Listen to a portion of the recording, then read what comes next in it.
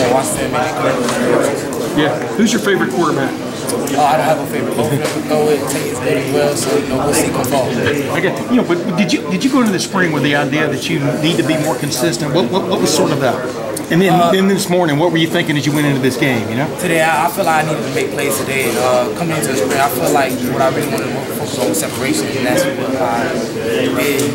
Coming this offseason, the summer really. I do got to. When you're Urban Meyer saying you've got as much talent as any receiver who's been around, what does that mean to you, and what does that tell you?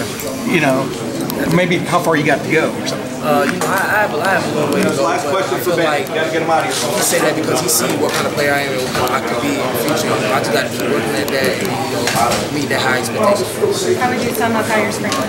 I think it was pretty good. It could have been better. I have a lot of things to work on, and I just got to focus on that and stay consistent.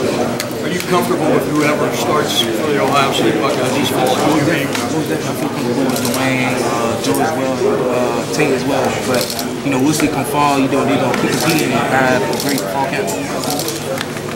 When you look at your spring, kind of what has been your most improved quality in terms of your personal play? Coming in and out of my breaks and separation, I feel like I still have a lot of things to work on with that as well, but that was my main focus, and I feel like I did pretty good at it. But come summer, I still have a lot of things to work on. I'm gonna hit on. It seemed like you tracked a few balls better today than you might have last year. Yeah.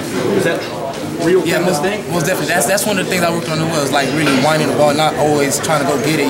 Just holding off the defender. But I feel like I could have got better at that and still, improved in that aspect. Hey Ben, we heard you were talking to John Dunmore from Florida, wide receiver down there. What's your relationship like with him? That's my little bro. He's pretty cool. I be with him sometimes. Work out with him when I go home.